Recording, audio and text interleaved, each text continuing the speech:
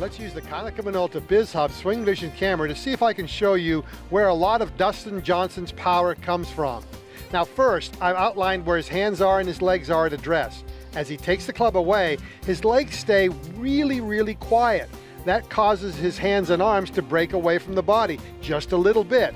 But he starts to turn his body beautifully, and as he gets to the top of the backswing, his right leg is straightened. There's a great angle between the knees there, a huge turn of the hips and the midsection, allowing him a full free pivot away from the golf ball. Now, as he starts back down, he's going to get himself back into a great hitting position prior to impact, but I want you to take note of the height of his belt and watch how it changes through the hitting area.